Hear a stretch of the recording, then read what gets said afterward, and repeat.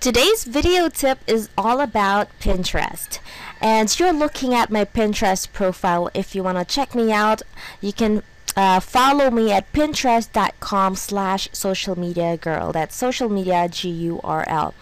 So as you can see here, I have my website URL. Now, not a lot of Pinterest profiles have verify their website yet, so that's what I'm going to teach you today, and it's super easy. And let me just look for a random Pinterest profile here.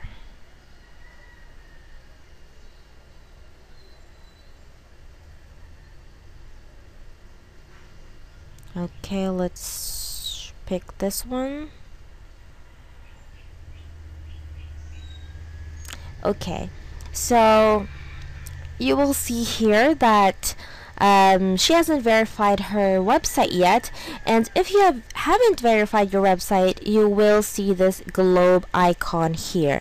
So it's way better to have your full website link featured instead of this globe icon.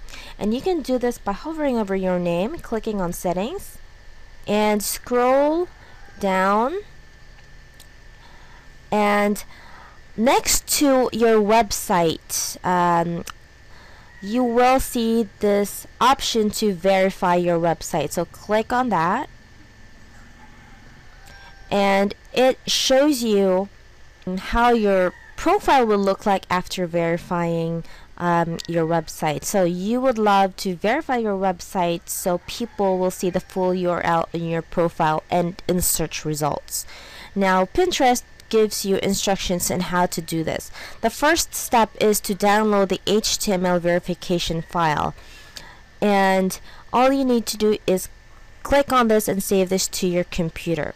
And once you have done that, step 2 is to upload this file to your web server.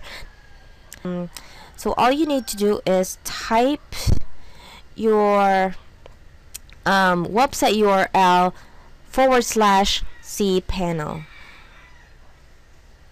and you will be taken to your hosting account, and scroll down to files, and you will see the file manager. Click on that. Now it's asking you to select a directory to open, and make sure that you select the web root. So click on go. Now look for, since I have multiple websites here, click on your main website or the website you want to upload it to. Now, next step is to click on upload. So click on upload, and you will choose the file from here. So let's say I'm going to choose the file, and I have saved the Pinterest.html file, so that's what you need to do. And once you have finished uploading that, go back to Pinterest, and you will see the third instruction, and that is to click to complete the process. And once you have finished that, once you have clicked on click here to complete the process, Pinterest will verify that with your website.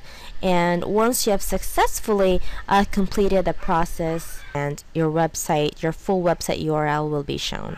So I hope you have found this tutorial helpful, and make sure that you verify your website.